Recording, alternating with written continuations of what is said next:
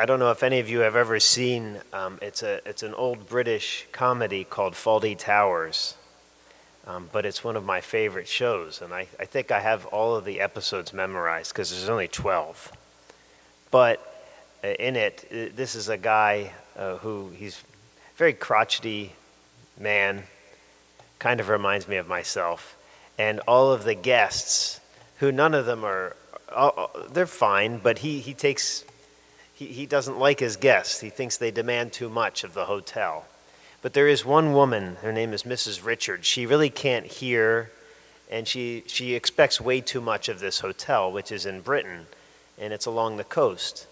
And she came in, and she was demanding all kinds of things. And she was complaining about the view. And Mr.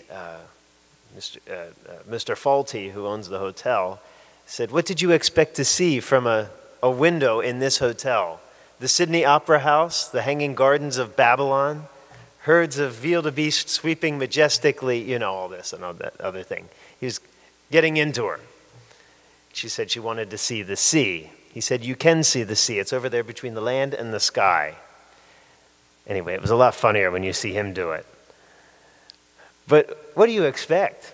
What did she expect when she went to a hotel in Britain? What did she want to see? What did she think she was going to see? She had her own notions of what she expected, and it never measured up.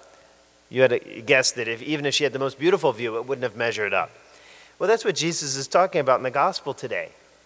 John the Baptist, he came proclaiming the kingdom, and yes, he had a strange lifestyle. And the people said, "Look, he's possessed by a demon." And then Jesus comes, living the opposite way a little bit of John the Baptist. And they said, "Look, he's a drunkard." What do people want? What do we want? What do we expect from our Messiah? We have our own preconceived notions of what it is. And to be honest, I don't think any of them, he could ever measure up to what we expect of a Messiah. But what does he do? He forgives sins. He has come to die for our sins. Is that enough for us? If it is, we will give him our sins, and we will find our salvation in him as our Savior when we give him our sins.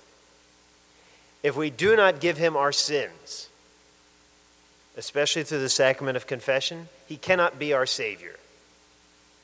Is that enough for us? If it is, we must give it to him. If it's not, he is not our Savior. I mean, he is our Savior.